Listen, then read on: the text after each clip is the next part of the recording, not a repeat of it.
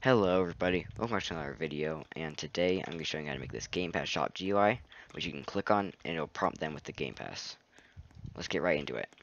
Alright, so the first thing you're going to do once you're in Studio is you're going to go here to start a GUI, click the plus, and add a new screen GUI.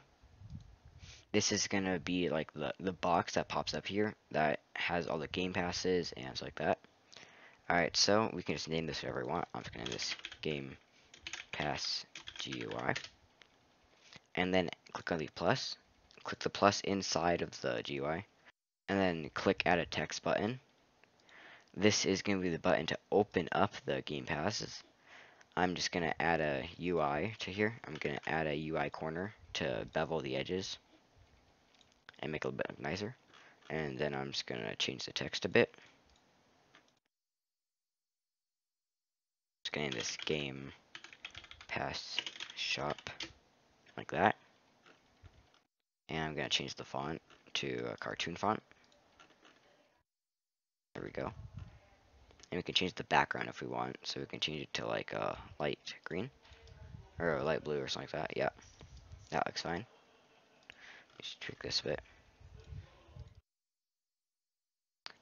There we go. Alright, I think that looks pretty good. Now we're going to want to add a frame. This is going to be our main frame that will display all of the Game Passes. You can add it wherever you want. I'm just going to add it like right down here. Actually, I'm going to add it in the middle of the screen right here. Oh, there we go. I'm just going to make it a bit bigger. About that. Then we can add a text label to this. I'm just going to add a text label to the top. Let me change the background to this really quick. Change it to light green. It's a bit too bright. Let me change it like a... Yeah, that looks pretty cool. Alright, now I'm going to change the background to transparency to 1. And rich text and text scaled. Then I'm just going to change this to Game Passes. And we change the font to cartoon. There we go. That looks pretty good so far. Now you can change this to whatever you want. You can you can customize this, make it look however you want, but just try to follow along with what I'm doing.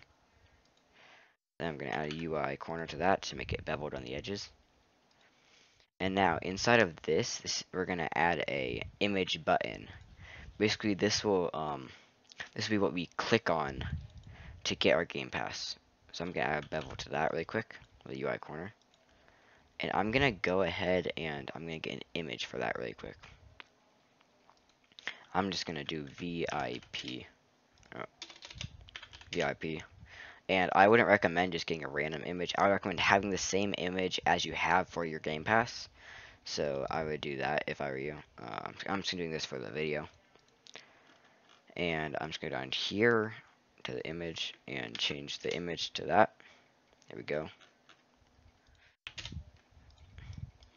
And now we have this. You click on this and it'll have the thing pop up where you can buy your Game Pass. Let me make this a bit bigger. Alright, just like that. And when you're done, you can just duplicate this and move it around and make multiple of these if you want. I'm just gonna rename this to VIP. And now we're gonna click plus on the image button, and we're gonna want to add a value. Go to down here to a number value, and I'm gonna rename this to ID. Basically, what we're gonna do here is in the value we're gonna paste in the ID of the Game Pass. And so we're going to want to add a script right here. So click on the image button and click add a local script. And now in here, we're going to want to do local marketplace equals game at get service marketplace service just like that. And now we're going to want to do script.parent. So this will get the image button. Mouse button one click. So obviously when the player clicks it, connect a function, just like that. And inside of here, you're going to want to do marketplace service, or marketplace, like you're going to do this right here, marketplace. And then you're going to do prompt Game Pass purchase. And basically, this will prompt the user with the Game Pass purchase. And basically, you see the player instance. For that, we're going to want to do game.players.localPlayer, comma, and this is where we're going to put the ID of the Game Pass. So this is going to be the ID right here. So I'm going to do script.parent.id.value, and that'll be the value of the ID. Alright, and so right here on the ID now, once you're done with that, once you're done with the script, you're going to want to go to the value, and you're going to paste in the ID of your Game Pass. That way, basically what happens when they click this, it'll prompt them with the Game Pass purchase. So let's click playtest right now. And when we click the VIP, it'll pop up with, would you like to buy VIP? But now there's the problem of when we click this button, the Game Pass shop does not close. So we're going to make it close right now. Alright, so we're going to want to close out of that. We're going to go to the text button right here you have. You're going to add in a local script. And we're going to do script.parent.mouse click connect function. And then you're going to do if script.parent.parent.frame.visible equals true, then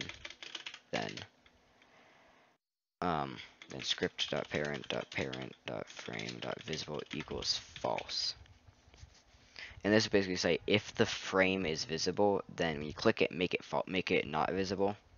Alright, so then you're going to do else if script.parent.parent.frame.visible equals false, then script.parent.parent.frame.visible